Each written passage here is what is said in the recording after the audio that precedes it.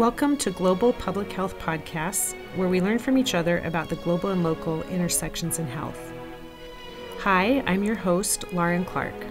I'm a professor of nursing at the University of Utah College of Nursing, and I'm bringing to you stories from students with insights into global health.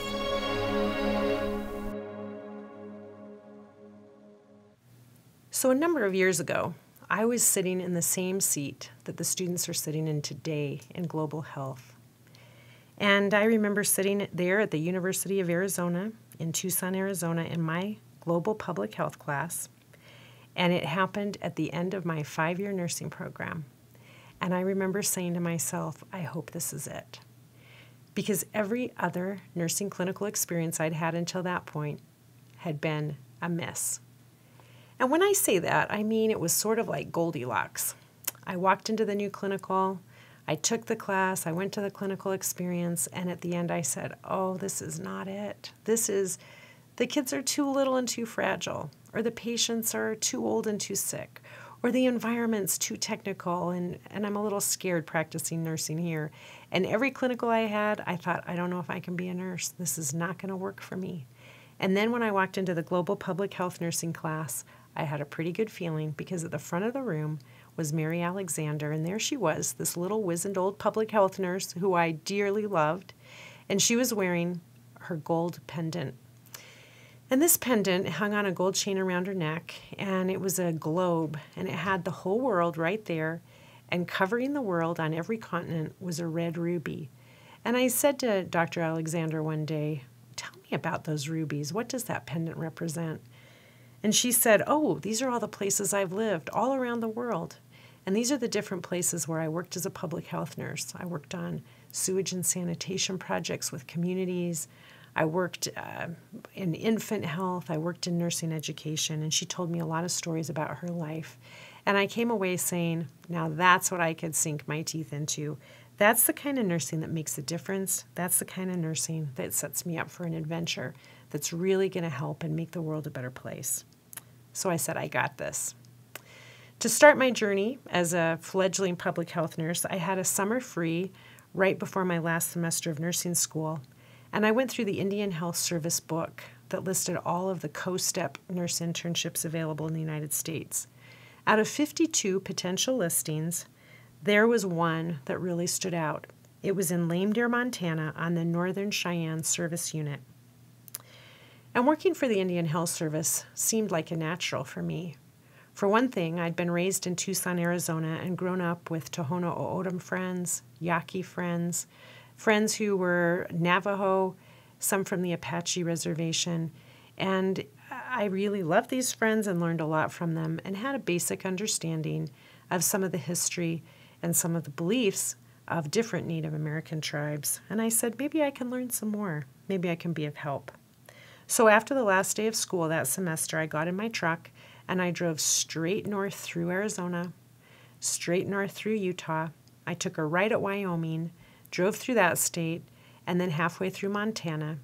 And outside of Custer Battlefield, I parked my pickup truck in front of my basement apartment, and I started my semester as a public health nurse intern in Lame Deer, Montana.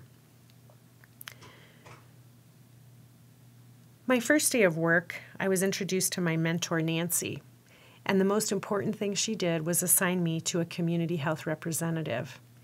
And this man was a Vietnam War veteran and medic. He was native Cheyenne, spoke fluent Cheyenne language, and was my community health representative that would take me around in our red Suburban from house to house as we made different visits, set up local health events, and coordinated with the clinic. His name was Ralph, and he was an invaluable asset. He often did introductions at the door, and because he knew so many people there in Lame Deer and the surrounding towns, he was able to broker an introduction.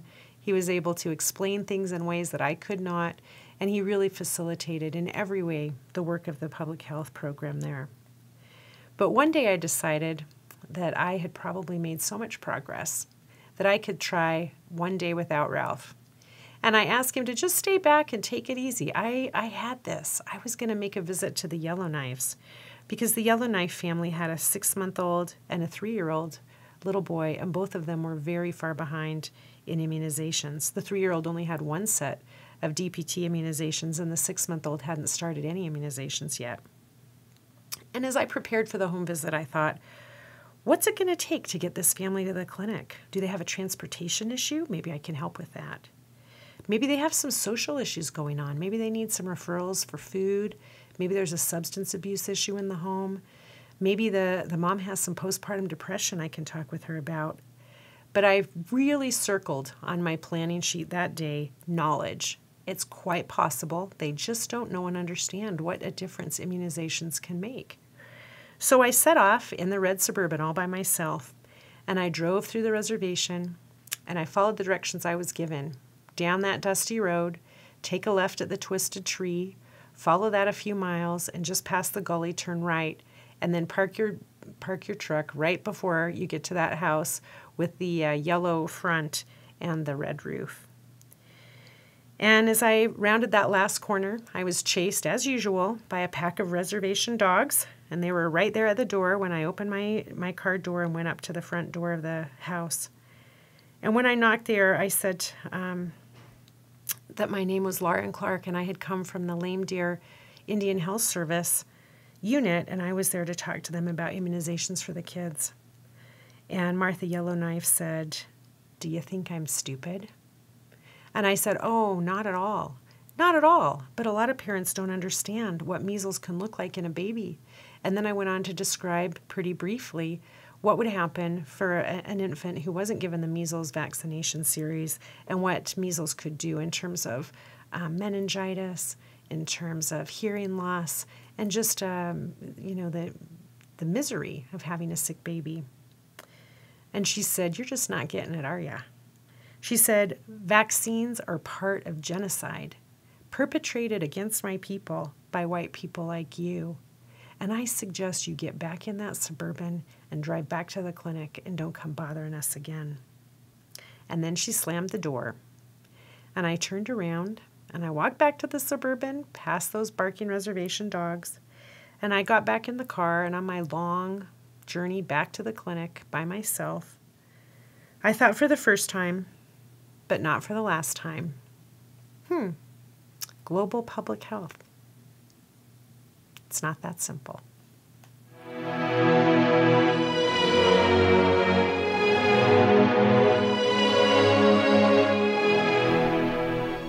Thanks for tuning in to the Global Health Podcasts, where we learn from each other about the global local intersections in health. I'm Lauren Clark. Thanks for joining us.